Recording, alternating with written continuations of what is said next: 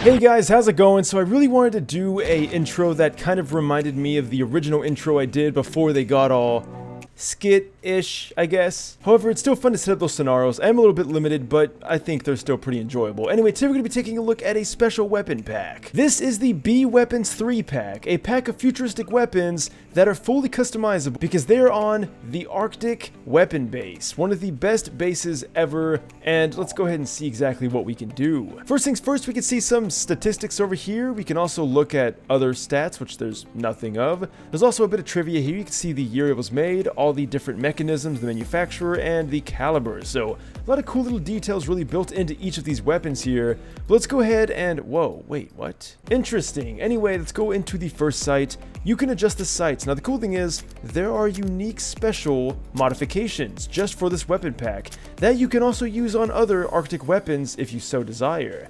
But I mean, look at these freaking hollow sights. That looks amazing. It's like a mirror. And of course, it's not the only thing you can do. You can go ahead and choose the fat foregrip. Every one of these attachments is going to change the way the gun feels, and even some things will change how the gun acts entirely. Now this unfortunately just, well, this just adds a little flashy light, so yeah, that's not really all that impressive. But hey, you could change the color of it if that's what you want. But something like, for instance, the barrel. This one will change the muzzle velocity to 300%, so let's go ahead and try the standard barrel here. Alright, so I believe this is a grenade launcher. Yes, so, okay, we see what that looks like. But what if we put on the rail barrel? Theoretically, this should make this go a lot farther. Let's go ahead and see.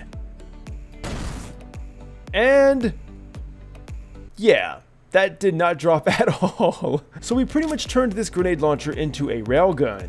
But of course, that's just the tip of the iceberg, because this, for instance, is going to give us an 8-round magazine that we have to reload every single one of. Let's go ahead and shoot this puppy out and see what we got going. So now we shoot 8 grenades out before we have to reload, and that is just amazing. Next up, we have energy spheres. This is going to be kind of like the one we had, but you can see that they're energy spheres instead of standard grenades. Alright, so there's a lot of talk, but let's go ahead and try these weapons out, and you can see it acts just like an energy weapon. It does vaporize enemies. And then, of course, we have the dark sphere. This one's going to have a good muzzle velocity, some good close range damage. Okay, wow. Okay, so you guys get the point. Now we're going to go on to the next weapon, and this one is going to be the machine gun of the pack. Don't know if it's a submachine gun or an assault rifle, but let's go ahead and see exactly what this sucker can do. Alright, so once again we have sights. You can adjust it. Let's go with the 4 times here, see what it looks like. And we can choose different grips. So this one can actually give us a grenade launcher. What? Okay, we gotta double tap the zoom button, which I don't think I have binded. Okay, I do, it's B. Oh! We don't have any, ammo for it though. Okay, now we got some ammo. I don't know what I did, but we somehow got some. Let's go ahead and try out the grenade launcher here. Oh! And it's going to be of the energy variety. Awesome. So yeah, that's pretty cool. So you can go ahead and rock that, or of course you can completely switch it up and have a dark sphere launcher. So from what I've seen, the barrel appears to be the thing that affects the gun the most. For instance, look at all these changes. This is completely different. Let's go ahead and try this out. Alright, that is pretty gnarly. Now we're going to switch it out with the other one. And this one is going to be... I mean, it's pretty much a completely different gun. Seriously pretty impressive. This weapon pack is honestly amazing. Thank you to the person who did suggest this. Manmaker Studio, thank you so much for your suggestion, my dude. This is a sick pack. You can even put on a shroud if you really want. It tells you how much ammo you have left in your mag, and it just looks pretty bitchin'. Other than that though, it looks like it has the exact same, well, similar things you'd see on most weapons.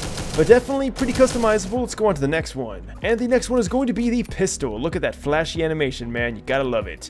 This is the DACT, and it's pretty much a revolver. So what can you do with a revolver, you might ask? Well, you can add a sight, which, wait, what? Oh.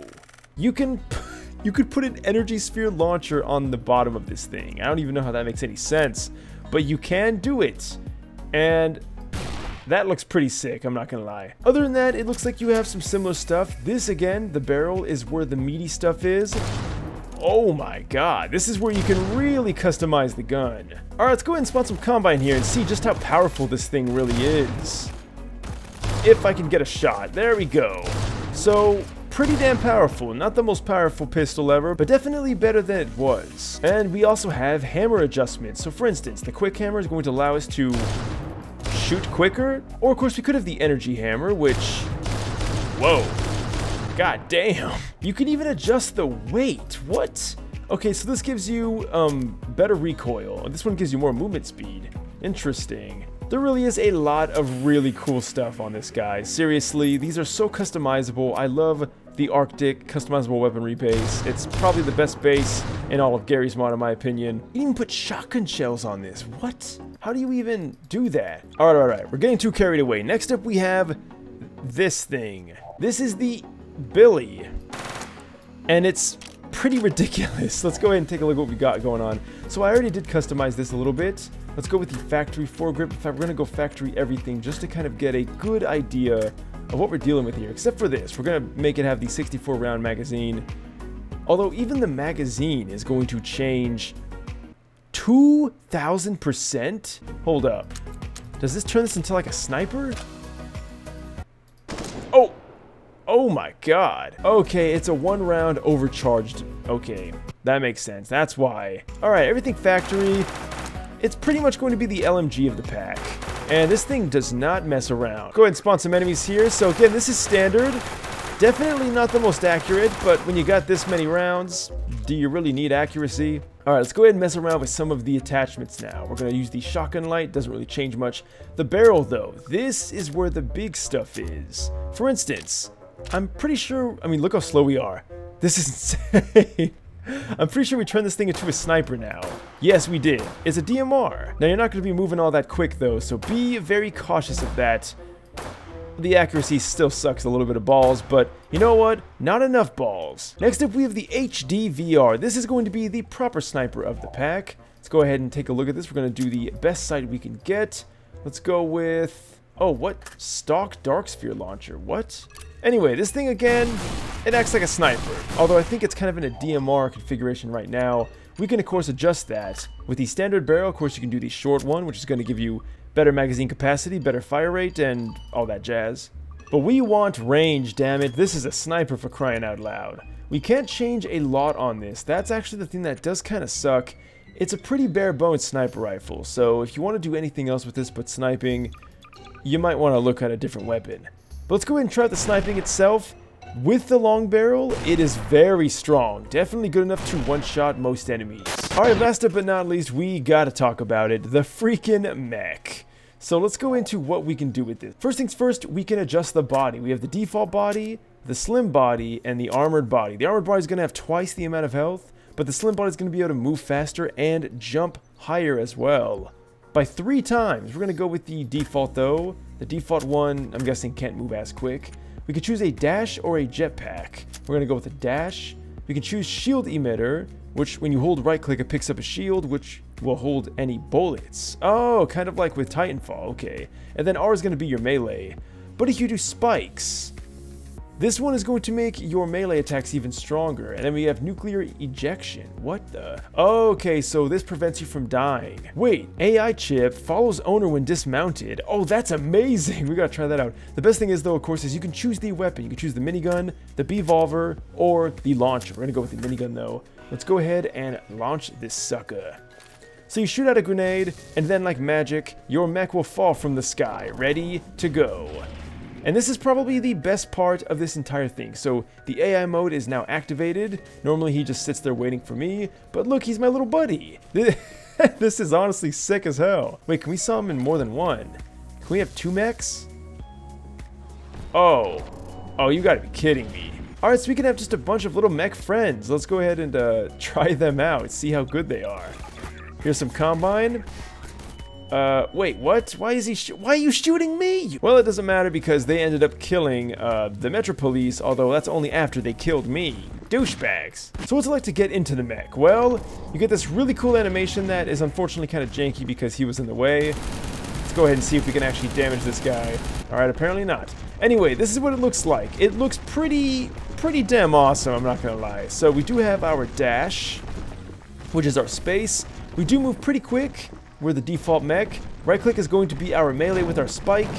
We can beat the living crap out of our buddy mech, and yeah, he's dead now. And then, of course, we do have that minigun. But what if you wanted to try this in third person? Well, all you gotta do is go into the options, go to Arctic, and then go into here and turn on third person mode. Now you can see we now have that third person. And the thing that sucks about this configuration is that we can only dash, we cannot jump. But hey, that's the cool thing, because we can actually summon another mech. And this one is going to have different properties because we can adjust it. We're gonna do let's do the armored one, do the jetpack, shield emitter, nuclear ejection, and we're going to do the Revolver. Here we go. So this one's not going to follow us. This one is just going to, well, do this. It's just going to sit there. We can see it's very heavily armored. Let's go ahead and pop in this sucker. Oh my god, beefy boy indeed. So we're actually going to go into first person here. We have the Revolver. Definitely a pretty strong gun. R is going to be our melee. We can just beat the living crap out of him. The melee is pretty strong on this thing. And then right click is going to be our emitter. This is going to let you absorb bullets and shoot them back. But of course you guys don't have to listen to me. We can actually go ahead and show what this looks like. We can even absorb the energy balls, and then once we're ready, launch it all back. Now, I don't know how effective the launching it back does, although goddamn, this pistol is something else. There we go. Okay, let's see if we can do that one more time. I want to kill one more with the bullets. Alright, here we go. Here goes nothing. Oh, with the energy ball too. Bam! Oh, that is so awesome. So overall, guys, this is a very, very fun weapon pack to try out. And I mean, just for the mech. Like, come on now. Just for the actual controllable mech, this thing's pretty sick. So here's the slim body. We can see it's definitely very slim, but also very quick. Look how quick this thing is. And then the jump. The jump is actually insane. Look at this. Crazy. Now this is something that's really cool. You can use the gravity field in conjunction with your grenade launcher. You can actually catch your grenades and then launch them all at once. So kind of some cool synergy there. But that's pretty much going to be it, guys. Let me know your favorite of these. I would love to know what you guys think. I also really want to know what this looks like when this thing blows up. Alright, this shouldn't take too long, but we're definitely taking oh, here we go. That is some considerable damage we're taking. And there it is. Oh, that killed almost everything. Unfortunately, he had to die for that to happen, but thank you to my mech for saving me. Oh, and now that blew up. So as always, guys, thanks for watching. Leave a like, subscribe, check out my shorts channel in the top right corner. What's your favorite weapon in this whole pack? I'll see you guys in the next video, and until next time, thanks for watching and farewell.